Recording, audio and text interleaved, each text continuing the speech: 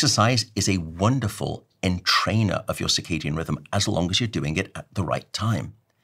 So if you're starting to exercise at 3 or 4 in the morning, that's not good because that's an activity signal that's going to confuse the brain into thinking it's the active period, which is normally, because we're a diurnal species, the day. And it's the same thing coming back to my point of regularity, using light as the best way to help with that regularity, because light, if it's artificial at night, fools your brain into thinking that it's daytime still outside. I mean, is there any such thing as non-artificial light?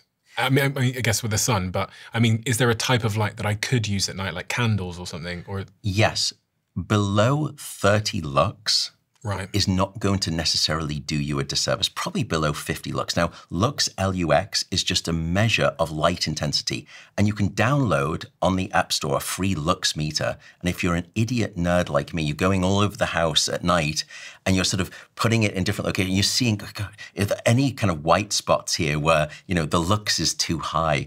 But you need to drop that lux.